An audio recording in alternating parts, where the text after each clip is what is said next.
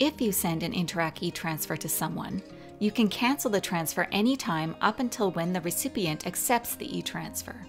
To do this, go to the main menu, and under Interac eTransfer, choose History.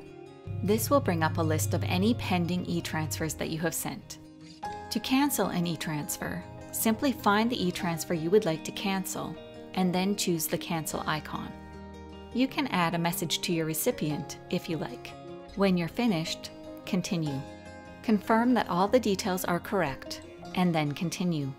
You have now successfully canceled an Interac eTransfer.